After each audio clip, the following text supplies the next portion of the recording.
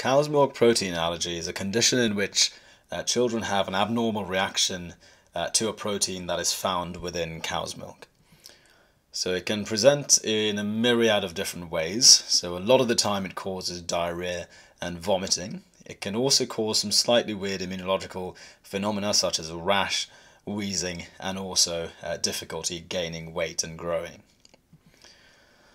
So if a child is suspected of having cow's milk protein allergy, it's important to figure out exactly what they are feeding on, so whether they're breastfed or formula fed.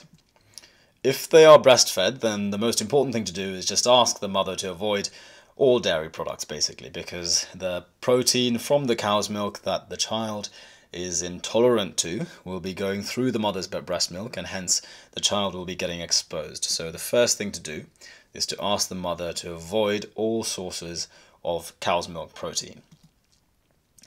If the child is formula fed, then the options are a little bit easier, I suppose. There are certain types of hypoallergenic formula which can be used in children with an intolerance to cow's milk protein. So it tends to be broken down into much smaller nutritional units, which cause less of a significant immune reaction in these susceptible children.